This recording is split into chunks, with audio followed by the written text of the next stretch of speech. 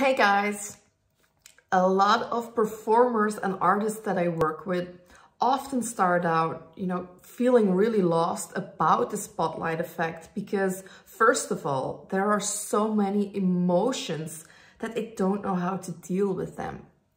And, feeling everything so intensely and deeply is one part of the reason why they're so good at what they do and why they excel as an artist or a performer, because they can really tap into the needs of people and of their audience, which can lead them to bring you to a higher atmosphere because they can really tune into that. So it's one of the biggest talents of this day and age, especially as a creative performer or artist.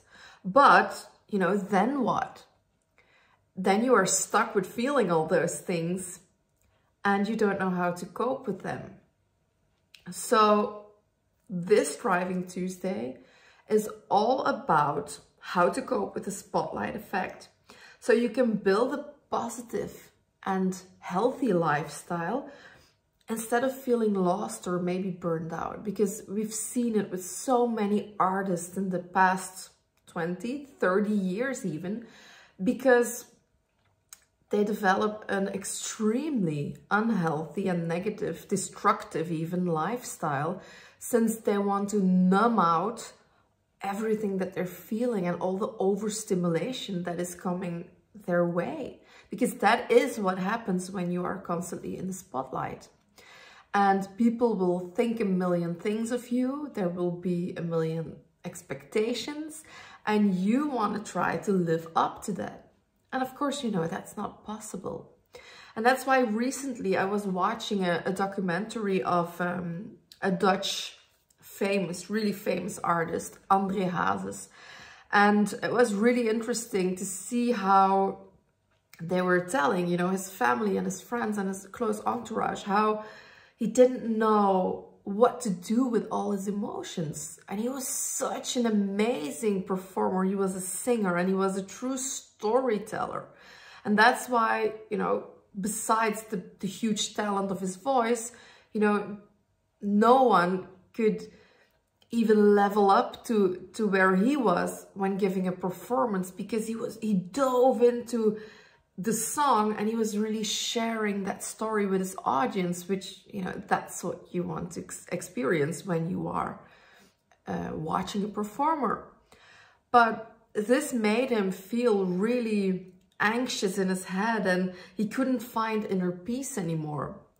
And the consequence of that was that he was going to numb all these emotions, sensations, the overstimulation of touring all the time. He was numbing it out with alcohol and with women partly, but a lot of his health problems started with alcohol. And he was trying to hide with a huge sense of humor, which came natural to him because he was such an entertainer, who of course also died because of his poor health, which is very sad for his family because he left behind young children when he passed away years ago. And that's not how you want to lead your life. You want to be able to be this amazing artist who's really good at what he does or she does and has the greatest fun and passion. And you want to lead this happy, fulfilling life. Because when you watch this documentary, it was quite long, you could see that when his children were talking later on, they said when we were on holiday with him, it was like this 10,000-pound gorilla fell off his shoulders because he didn't have to think about everything and he didn't have to process all this input coming his way. And he could just be at peace with his family. Of course, unfortunately, he's still drinking the hell out of it. But, at least at those points, he found his peace. But that wasn't enough because that's not sustainable. Even if you go on a holiday for 6 times or a year or every month, that's not going to help you build a healthy, positive, and happy lifestyle, because your life quality is what you bring to the show every day. You know, that's what you have to feel and live with from the morning till the evening, Monday till Sunday. So that's why I think it's so important that when we talk about the spotlight effect, we also think about the bigger picture, because this entails so much. And that's why I want to give you a little exercise or tip today, so that you can bring this in your own party and that you can integrate this into your own life. And I know, you know, in this little video every week, I can't share everything that I do because I work with people for 6 months. That's just not possible to do that in a quick video every week. Even if I would make an hour out of it, that's just not comparable with doing the actual work. But I'm a person who really loves to activate people, and just knowing something, you know, this, you know, what I'm telling you isn't new, but the difference is I'm going to give you something so that you can start integrating it. And that is what might bring little changes in your life. You know, just knowing things isn't doing anything for you. It's just making you feel worse because you're not doing anything about it. And you know that you should, because it's important. So that's why, you know, I'm all about the practical stuff.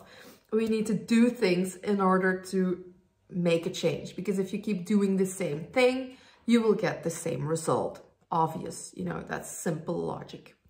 So what would it mean for you if you would take every evening before you go to bed just a little bit of time to journal? And, you know, the biggest minds and the biggest leaders of this world today, almost all of them, they journal. Because what happens when you start writing is that certain processes in your brain start to function in a different manner than when you just overthink or think about things. So that's why I want you to write it down, because it will make it easier to get out of your head and into the moment, into full awareness. And that's really helpful if you want to work out anything. So let's just start with something really, really simple. Every evening before you go to bed, you can do this in your living room, at your desk, in the office, or even in bed, you know, and you have a little journal on your nightstand. And just write down, first of all, what am I really happy about that happened today, you know, or the feeling that I experienced today, what really made me happy. Just write a little thing about it. Just one amazing thing that happened to you, as small or as big as it was this day. And then 2, how do I want to feel tomorrow? And, you know, what should my day look like, as in how will I feel during the day and how will I show up? Who do I want to be? And just write a short passage about it, about how you state and claim, this is who I want to be, this is how I want to show up, this is how I'm going to lead my life, so that you can get more and more conscious about it, and that you give your brain the chance to really tap into it and filter those things out in your life, because it all starts with giving it more attention and bringing it into our awareness before anything else can happen. So this is just a really small step. And then in the morning, before you get out of bed, just read it. You know, don't make, you can, but it doesn't have to be pages long. It can be just like a little paragraph, and just read it and start your day. And when you can, think about it. Oh yeah, I'm going to show up like this. Oh yeah, I want to feel like this. Okay, you know, this shit is happening at this moment. I want to show up this way and I want to feel like that. How should I respond to this situation in order to feel like that still? And that will help you to really step into your own potential and greatness on all matters of your life.